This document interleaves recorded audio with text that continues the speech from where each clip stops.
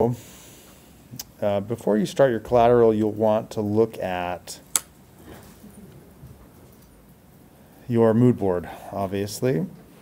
So if we bring up our mood board, which is something like this, our Skynet controls the future. We want to find collateral that matches this, right? We're not going to put this on like a tote bag or like a t-shirt necessarily. We're going to find collateral that matches this and reinforces. The collateral is an opportunity to reinforce the brand, right? So we've got our final kind of letter form, and what we did as a class is kind of brainstorm different collateral that would make sense for this, right? Video game packaging, movie poster, space company, tech software, military tanks, action figures, graffiti tagging, that kind of stuff. So then you'll want to go out and find collateral. Under the Canvas page, there's a series of links to mock-up sites. And so what we did, we went to one of these mock-up sites, we found this PSD graphics, and here is this sort of game cover DVD case that we're going to use as one of our collateral.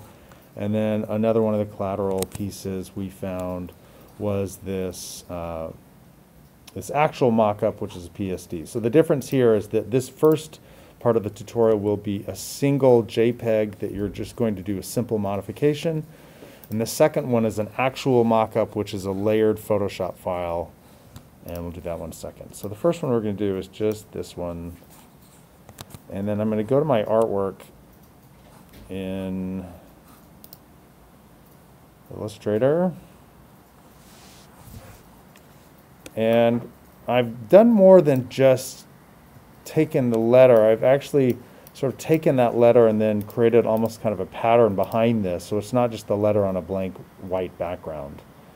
And, you know, in fact, maybe I even want to like try something like this.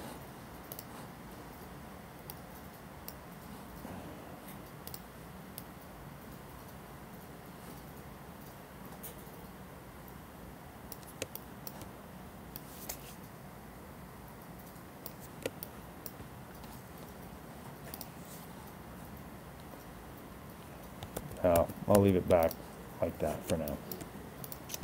So one thing I actually did here is I used what we call this mask.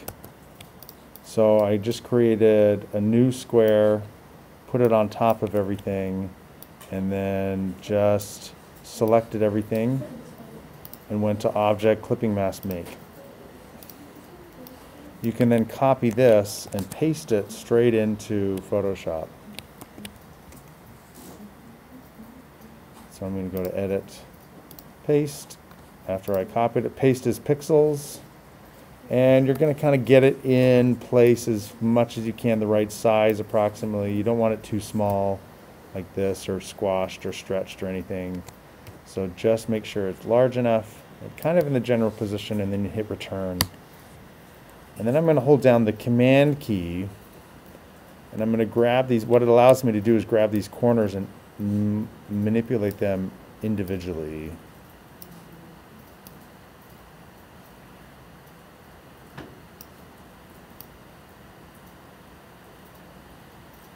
And I can kind of move this almost like it's in perspective.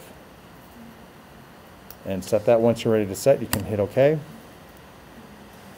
And then, so that's looking pretty good. I could try to go add in shadows and things like that, but for now, let's just leave it.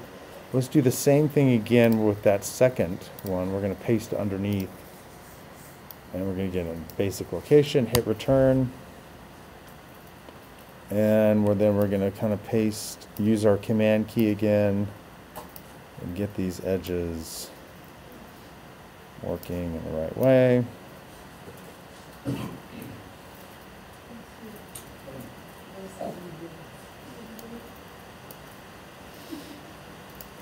Something about like that. Then we need to use a mask to mask it off, right? Because we want to see the other pieces. And so we're going to use our selection tool. And I'm going to make sure I'm selecting everything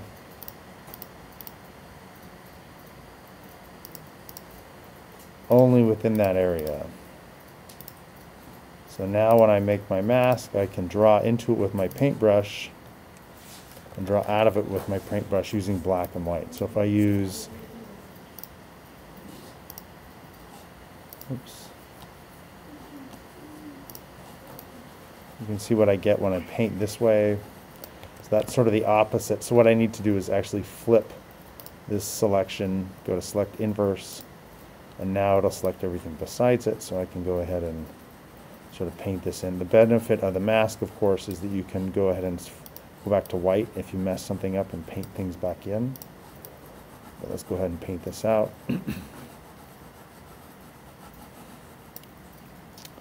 I'm going to invert my selection again because I want to add that. It's pretty clean, but I need a little drop shadow.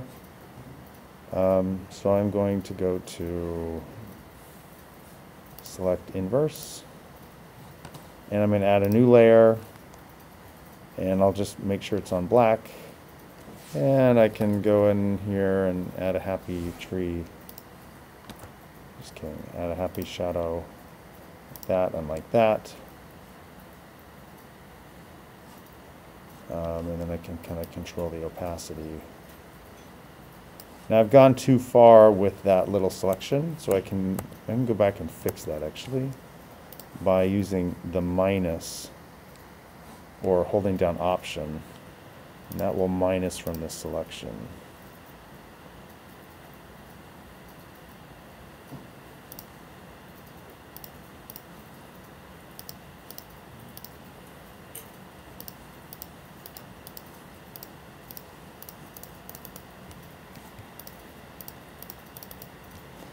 So now when I paint my little drop shadow in,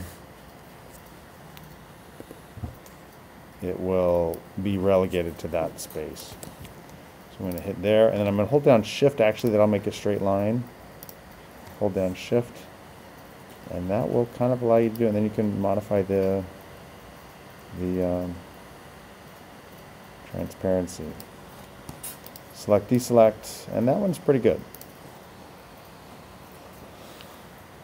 Again, I'm not going to add any other shadows in. So that's part one.